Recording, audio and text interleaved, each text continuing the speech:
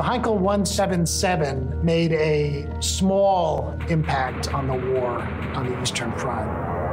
A handful of prototypes were used at the Stalingrad airlift, where they were almost all destroyed in in-flight accidents. There are numerous candidates for the title Hitler's greatest mistake.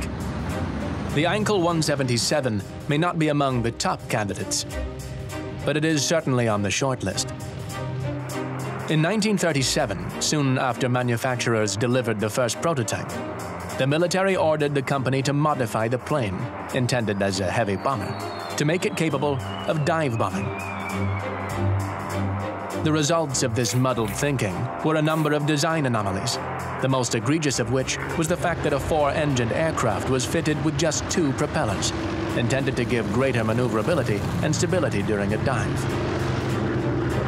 Unfortunately, the DB601 engines were complex, fitted extremely tightly, and covered in a tight cowling.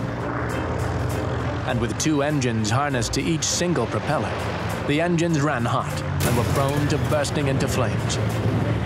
Luftwaffe aircrew nicknamed the plane the Flaming Coffin. They can never solve the problem of these two engines linked together overheating.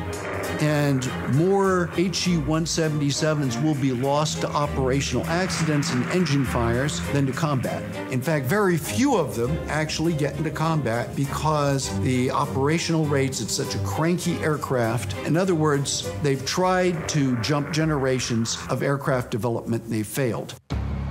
On one notable occasion, Reichsmarshal Goering watched 14 HE-177s taxi to attack London.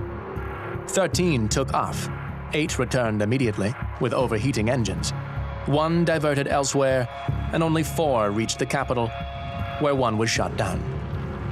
Almost all of the systems of the aircraft were new and radical. It had remotely operated defensive gun barbettes, which was a real technical innovation. A gunner would control a number of turrets at the same time through a remote gun station. That never worked properly. Had the Germans had more time, there was a plan to redesign the Heinkel into a standard 4-engine configuration that probably would have been quite effective.